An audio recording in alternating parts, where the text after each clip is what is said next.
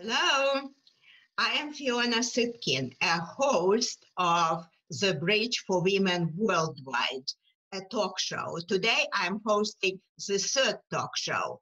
Welcome to the show, Maya. Hello. Hello, Fiona. Thank you very much for inviting me. It means a lot. It's an honor to be regarded as someone who you believe that can share its little bits of insights and, as you say, experiences to you and your audience. So thank you for having me. And I would like to tell you also, it's great that what you are doing, the awareness of immigrant women and our battle, and putting stories that will inspire all those women that are in the country. Doesn't matter if they are born in America or they immigrated to America. We learn from our own skin, but we also learn from other people's skin. So thank you very much. And thank you. It's an honor for me that you are giving me the interview. Well, Maya Strelar-Migotti came to the United States 12 years ago as a career expatriate for Ericsson Silicon Valley. And when she was appointed a VP and head of Ericsson Silicon Valley, she knew better than to be a domineering boss. Why? Because her previous assignments in Australia, in Spain, in Sweden, well prepared her for this important executive position. Maya proved to be a never give up professional and also an outstanding feminist promoting women engineers. She is culturally sensitive, a truly inclusive leader, the kind that our country needs desperately at this time. So welcome to the show, Maya. Thank you very much, Fiona. My first question to you would be, with your glorious career in technology, many people would love to know how it all started when you were growing up in Zagreb, Croatia, former Yugoslavia. What was the promise of technology for you? So, if there was anything good in the former communist Yugoslavia, then it was schools. Schools were very good, and those that were studying hard and have a good achievements really could make a career and choose to study whatever they qualify for. So that was really great.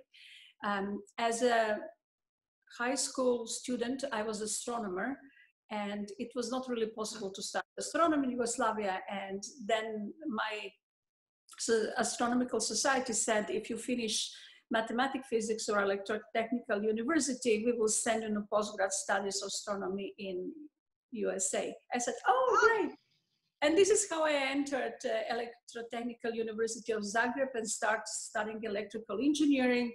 At the end, instead of going to postgrad to US, I married and got a kid. So everything, at the end, I still did finish in US, but many years later.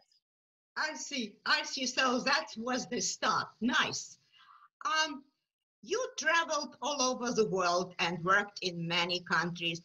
What was the global mindset for you? How important it was in your work? It was extremely important, and I had that advantage to enter Ericsson, which is a big global company, and put a lot of emphasis on the different cultures. And when you are sent to a country, you have a team of people that work with you. You go on, you have a cultural training, how to behave in the different societies and so on. When I started at Ericsson 87, the world was not that global as it is today, because today through internet and globalization and right. we live in, we never lived in so unified world with more understanding and, the music, the culture, the movies, everything. It was not really like that in 87. So yes. I had to start coming from a company that was global and put a lot of emphasis on different culture, and we got all the support that we needed. And, the countries, it's not the countries that I lived and worked, it's also the countries where I had customers, when I had to travel, deal with customers, or design centers around the world, which I had. And it's really different running your design office in Brazil or in Shanghai. Huge difference, or Bangalore. And you have to take consideration how people think, how people feel, what is culturally and socially okay to say and to do, and what is not. Well, so yeah, you had great experiences. And Maya, you are known for promoting innovation and creativity big time, when and Ericsson and beyond. Could you say a few words about it? What were the ways? Well, it's another, I think that when you choose engineering, it's also very much like for many people, it's very much like a calling. So you like that every year you have to learn something new, and you have to innovate in order to stay competitive. We have seen in technology companies that flourish, fabulous, great, and then disappear within the 7 years. Right. So the span of your initial product is very short, because you have to permanently develop, look at the market, innovate, and so on. And especially, so Ericsson is 143 years old company, and if it was not innovative, it would be gone a long time ago. So I had, again, advantage to be in a company that put a lot of effort in innovation. Furthermore, when I came to become a head of Ericsson in Silicon Valley, I was wondering, now I'm in the cradle of innovation of all world technology. How can I make my design centers around the world more innovative? What do I have to do? And I work with a company idea in the Silicon Valley and established the process for innovation, which was adopted across the different design centers. And I also believe that in order to prevail today, you have to all the time innovate, not only in your adjacent markets, you have to innovate also in disruptive areas, like, for example, Apple. Yeah, that's right. That's a good example. Yes. Maya, I called you an executive feminist in my book because you were promoting women engineers and even created women in leadership group. Now, how exactly does it work, or did it work? This is a tough one. First of all, you have to have a willing subject. Many times I have approached women to take a next step in career, but they have been already so disappointed and beaten up with the environment. And, if you over the years put someone down and don't let go forward, it's very hard that suddenly you are 42 and you say, oh, really, I want to be a leader. So if you, in order to promote that, whatever, in every place where I was, I always worked through the managers. And you can't just have a group of women that want to empower themselves and so on. You have to involve all managerial structure to put an effort and education for women. And it's very good that this becomes organized, like I was doing that through Women in Leadership organization. But I had been also very active in Silicon Valley, for example, in Watermark, and also in G organization.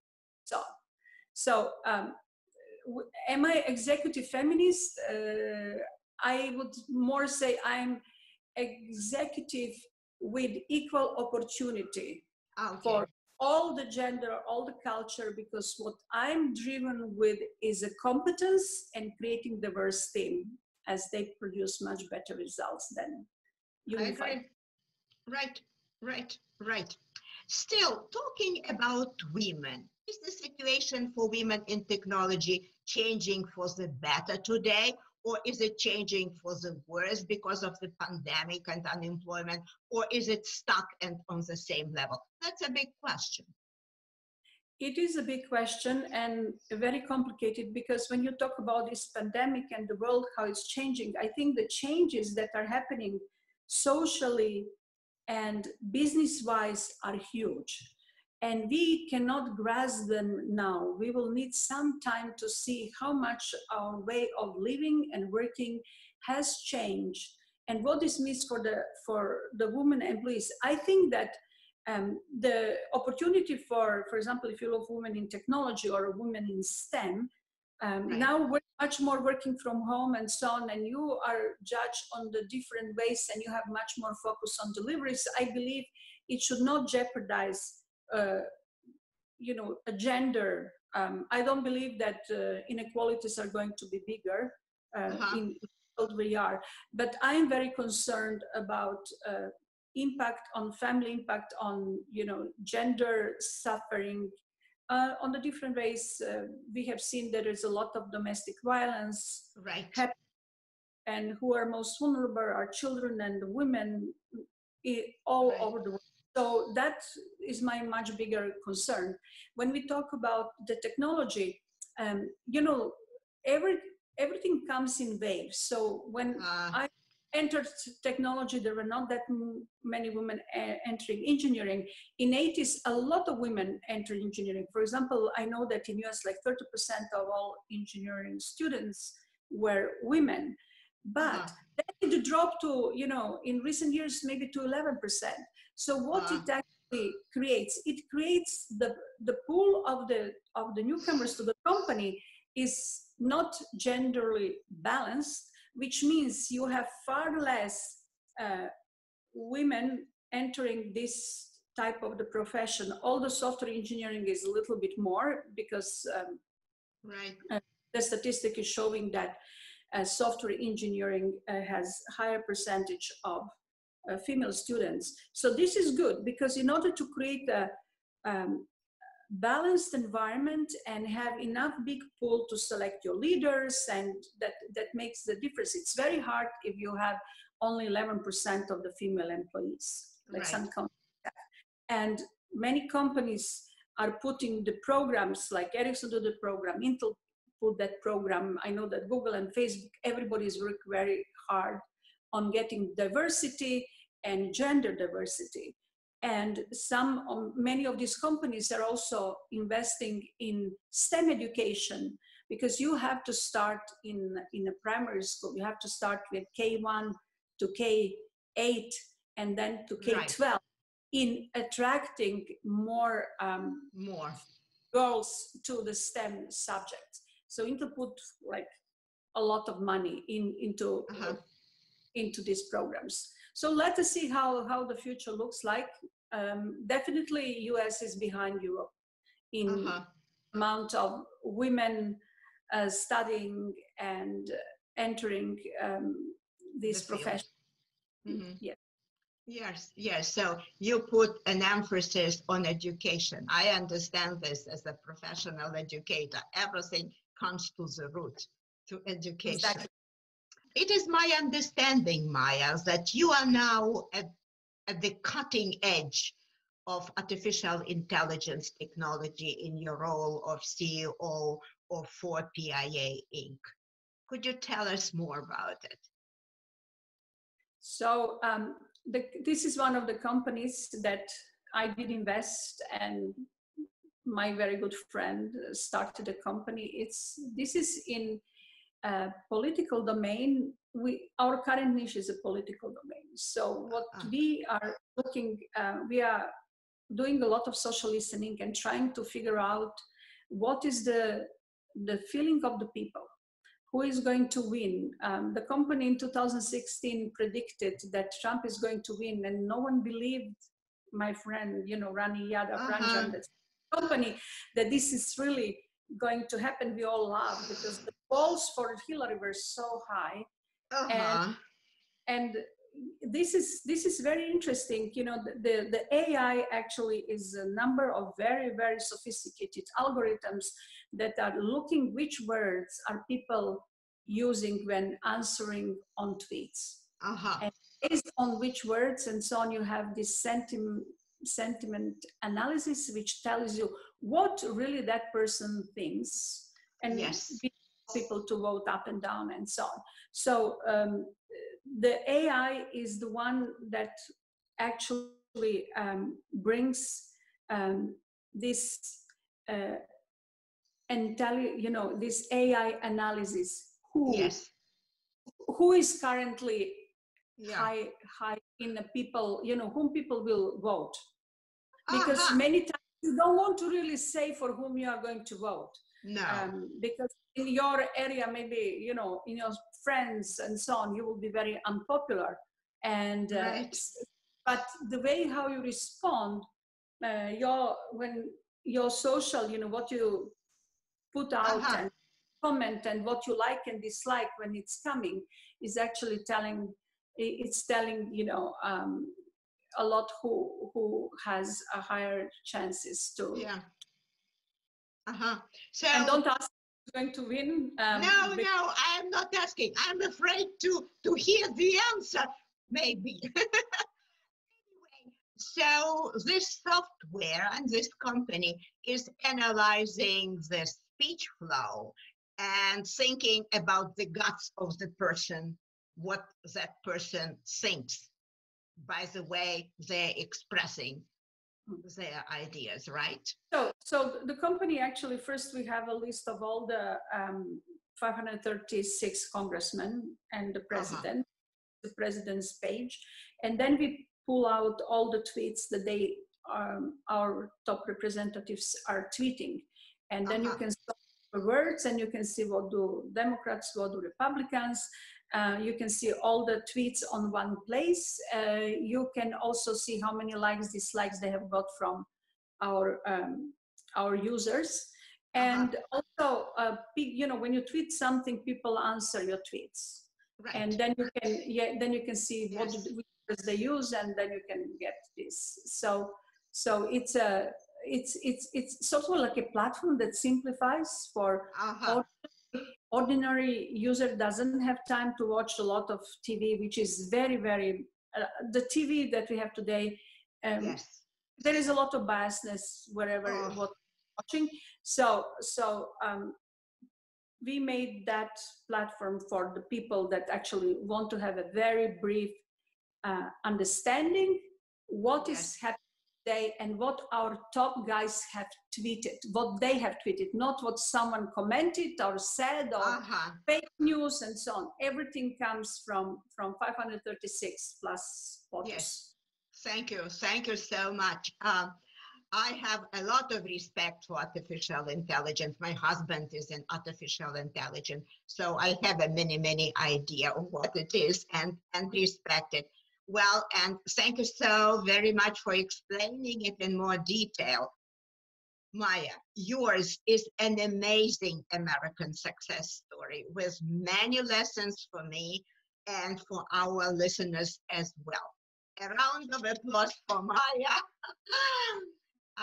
And now for my personal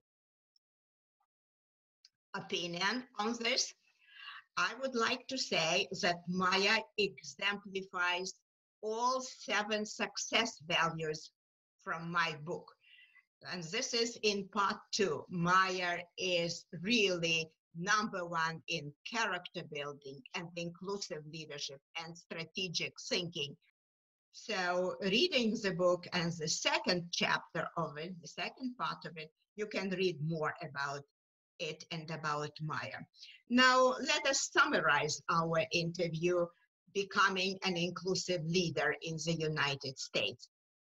I believe we can have 3 takeaways from the interview. 1, it is possible for a woman of foreign descent to become a corporate leader in America. 2, strong women like Maya Strelar-Migotti are very outstanding role models, very worthy role models for inclusive leadership. And 3, order the book, How They Made It in America, to learn how to become a leader in the United States.